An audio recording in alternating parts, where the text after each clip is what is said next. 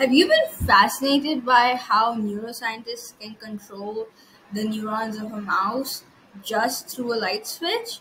Well, they do that in a field called optogenetics.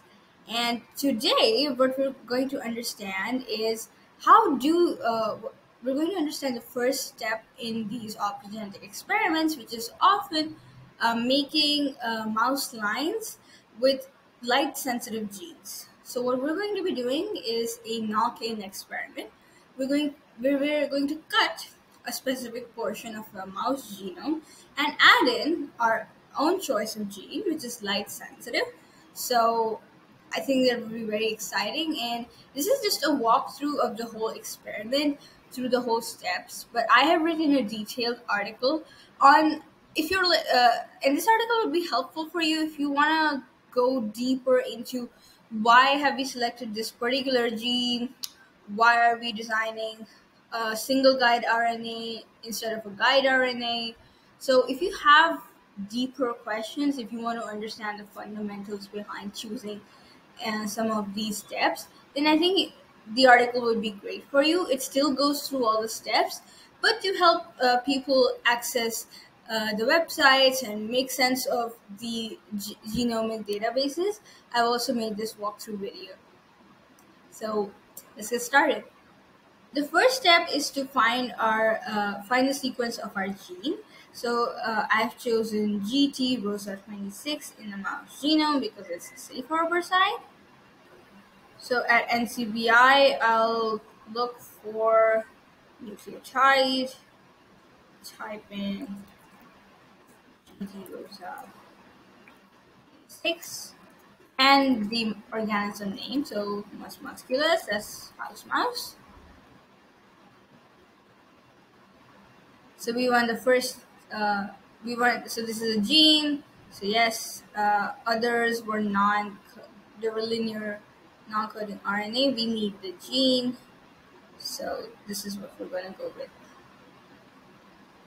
Here you can find more detail about, so this is a detailed version of the non-coding RNA. And so you can find like what are the different names of this, what it is, its lineage, and so this gene. So why is this written in gene type as non-coding RNA? Because it produces a long non-coding RNA that is under the control of the constitutive promoter. And even here, it's mentioned that it is widely used for the integration of transgenes, which is why we're using this. If you scroll down, you can see here the location. So it's located in chromosome 6. This is, so GT Rosa 26, this is our gene of interest. Now I'm going to go down here, I'm going to go to GenBank. So this is what the window opens. And you can find a bunch, so this is showing selected region. So if you really scroll down, you can find the basis of this whole gene. You can find the part where non-coding RNA is formed from. So non-coding RNA is formed from the highlighted bases. And if you want the coding, the start of the coding sequence, then you can, this is the coding sequence. But the gene is quite big, right? And to be more precise, I wanted to add it where genes are usually added in these experiments. So that after research, I found it's the first intron. It's a site within the first intron, so we're going to try to find that.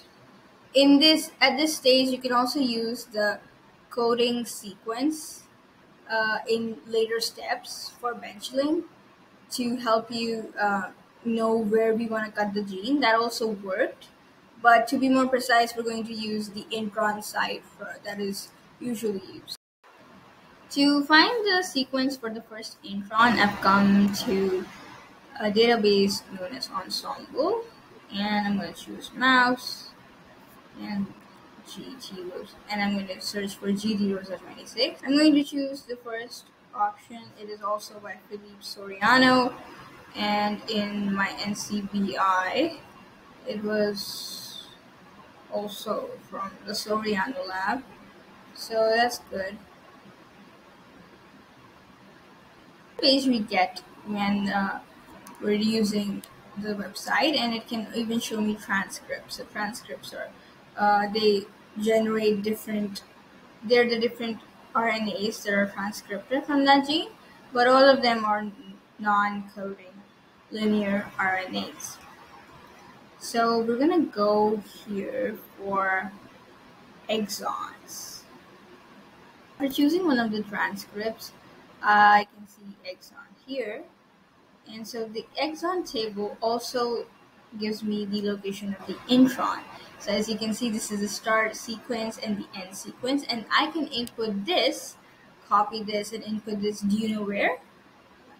In the NCBI. So here you can see the selected region. So it's going to it's showing me the selected region of the whole gene, right? But I can by copying that start and end, I can ask NCBI to only show me the intron sequence, which I can add in my Benchling. After adding the sequence for the intron, I can download the GenBank file from here. So it asks me GenBank flag, so visible range, do that. And once I have my file um, downloaded, I can move on to Benchling. So when I'm in Benchling, so I have like logged in. So in your project, you can see a plus sign here.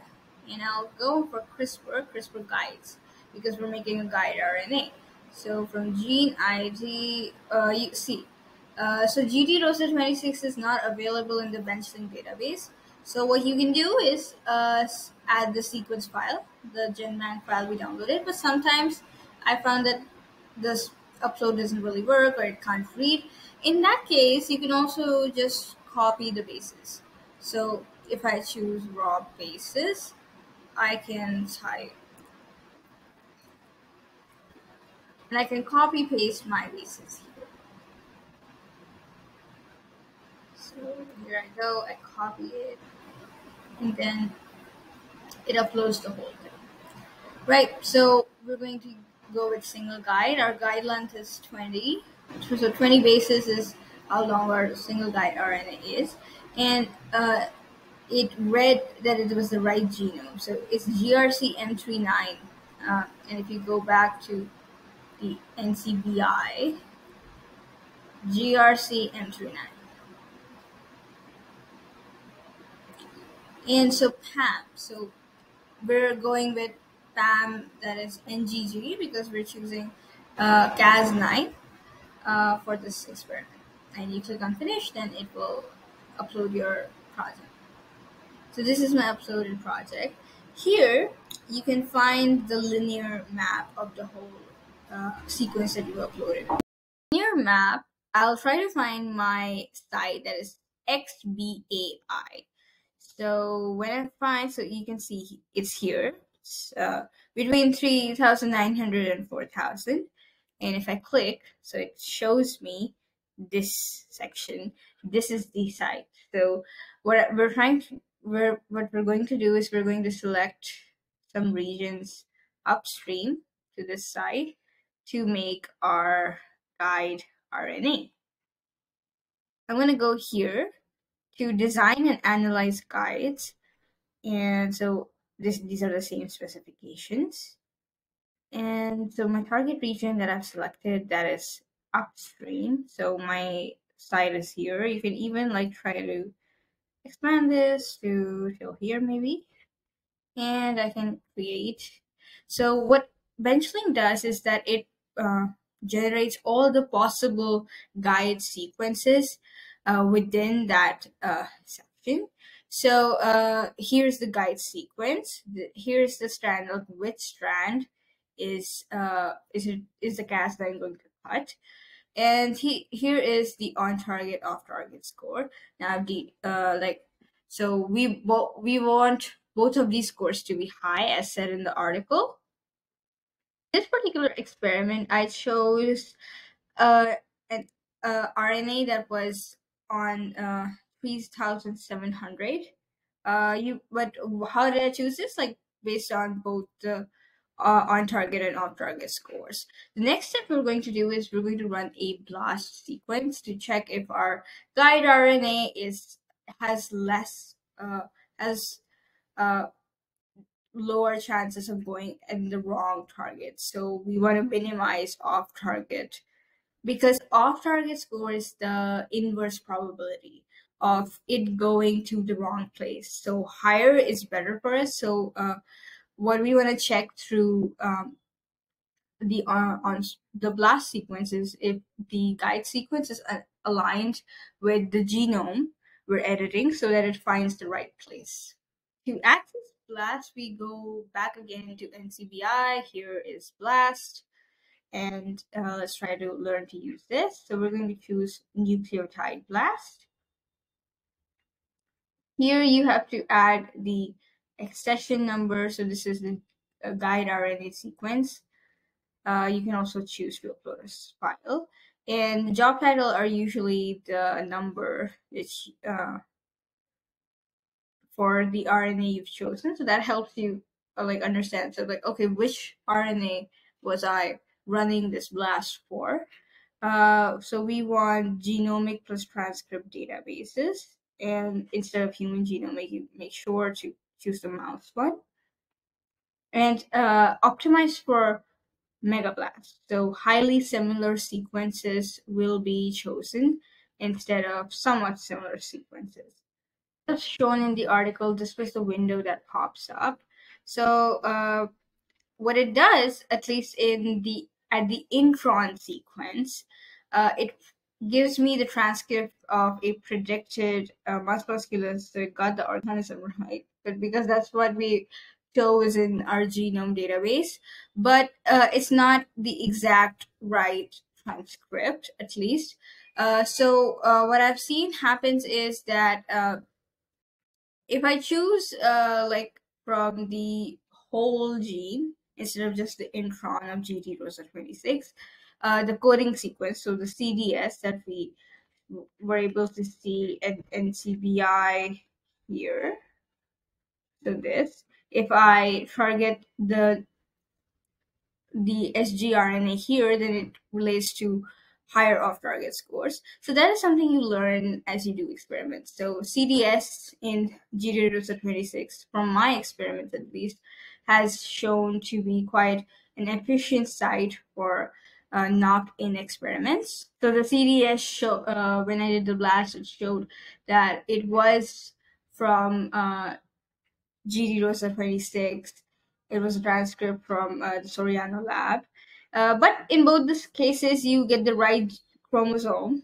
That it's like chromosome 6, GRCM39, which is the correct one. So how we kind of analyze whether our sgRNA is efficient or not is that in the blast window. So this is a screenshot I put in the article. So if you can see, the e values are in this column, right? And you want a low e value. So like even like in this, the e value is 0.032. That's good. And what you also want to see is that so it predicted the right genomic sequence, chromosome 6 here. And so the e value is 0.008, and the next e value is 0.49. So that's like a big difference if you really compare, and that's good. So you know it won't confuse your chromosome with chromosome 4, right? Same goes for transcript. So in the right one, and like in the other one, the coding sequence one that we used from NCBI, it shows GD ROSA 26 from the Philips Soriano lab, and the e value is also very very low. It's like 0.008.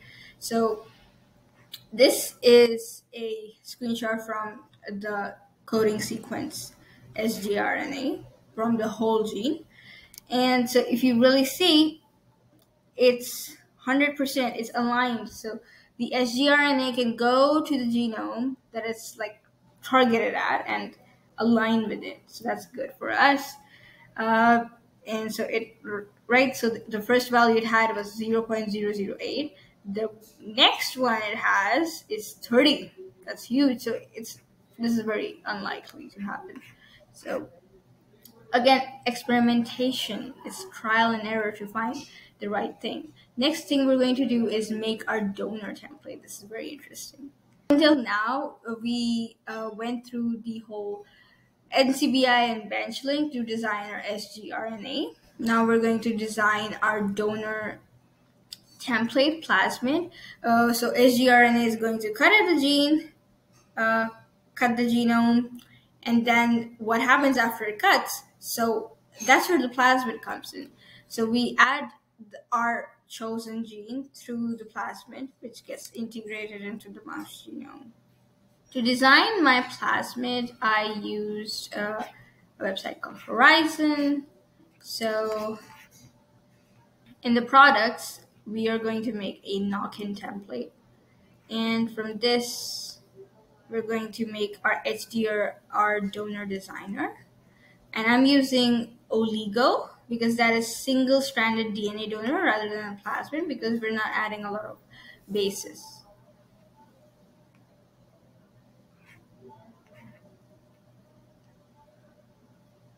This is the window that comes in. So you type in your organism, here your gene target. So this is which gene are you actually so we have our GT26 here. So it automatically loads in the transcript. And so I'm going to choose the previous one. I label 37001 NGG. So display target region.